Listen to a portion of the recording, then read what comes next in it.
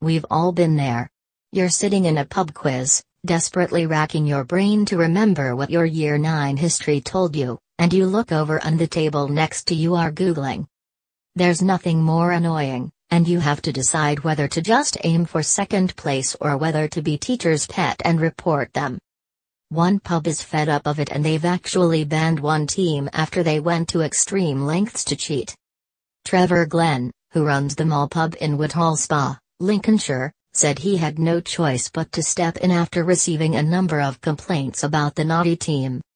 On one occasion they brought in a dummy mobile to hand in after all phones were banned, and then used their normal phone to look up the answers. They also kept a list of chart-topping songs on hand so they were always prepared for the music round.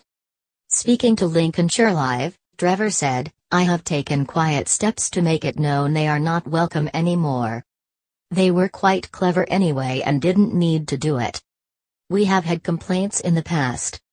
His extreme actions have been welcomed by other punters." He goes on, "I was in the co-op and people have tapped me on the shoulder since and said well done for sorting it out. Everybody is welcome, all we ask is that they have integrity. I had to take action because there was proof.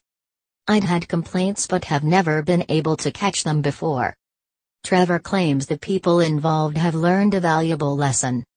Between 50 and 70 people attend the quiz every week.